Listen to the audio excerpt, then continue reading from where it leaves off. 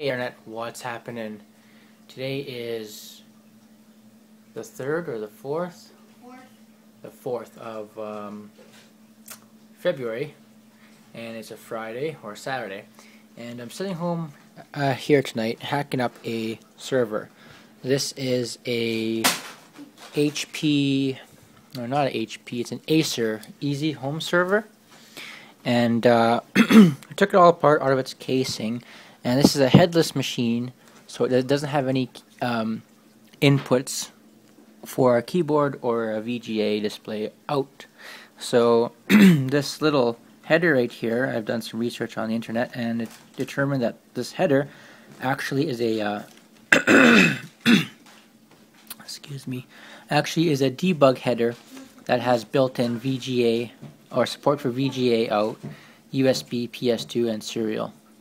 So I found the specifications on the internet, and I'm only interested in getting VGA signal from here out to a monitor. So I just did a bit of research, have the pinout done, and now I'm soldering on extensions to pins since I don't have the right connector. And then that's just heading out the back of this case to a display cable. So more on that later. Alright, so I've soldered up the connections to their appropriate connections. Like I said, I don't have the proper socket for that connector, so I soldered the tips of the wires right onto the pins of that header there. Hoping nothing's touching, but now it's time to put the server back together and plug it in and see if we have VGA support. Hey Internet, what's happening? Just wanted to give everybody a little update on the status of the basically adding VGA support to the home server. Working on that yesterday, as I mentioned in a previous video. The outcome of that was a total bust. Absolutely did not work one bit. Some of the problems I ran into, I guess the main problem I ran into was I didn't have the proper connector to connect. Basically on the server, there's what's called a debug port that has VGA out, serial input, PS2 mouse and keyboard output, all in one header that Acer employees use at their factory to test all the different functions of the server. Using an article I found on the internet, it was actually possible to solder on VGA cables to get a signal out from that box to a monitor. So the main problem I ran into was I was soldering everything onto the pins directly without actually having a connector, because I was trying to do it as cheap as possible. And the other major problem I ran into was the VGA cable I was using was a standard cheap off-the-shelf VGA cable, and it didn't have the full 15 pins that you would find in a typical connector. So it had all the common ones like the red, green, blue, horizontal, vertical sync, and 5-volt VGA, but it was lacking about 7 ground connections.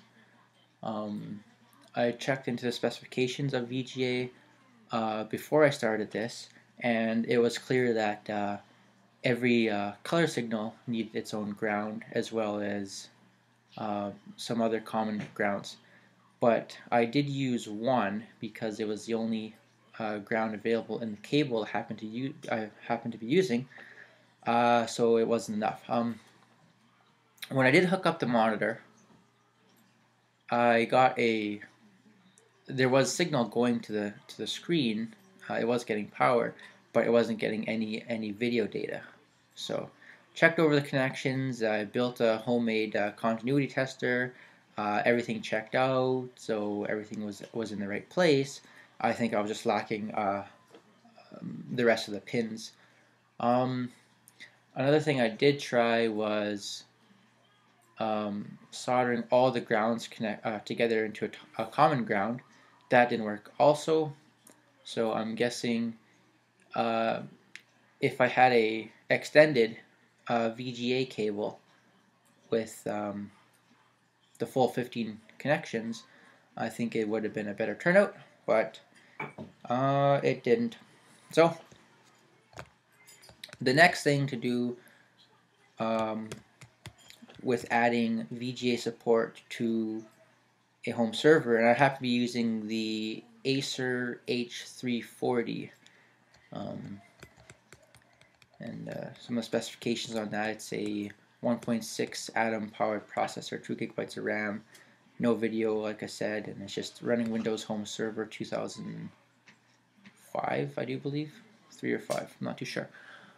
But the end goal was basically adding monitor support to that, so we could change the system software either to FreeNAS or a different distribution of Linux, or a full-fledged home server software like Windows Server 08 or something, so we have greater control over the computers on our network.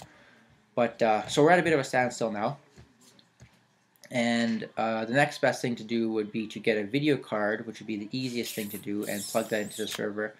But the ones used in that server are pretty hard to find. It's a PCIe X1 or X4, and they're difficult to find, and if you do find one, they usually turn out to be pretty expensive.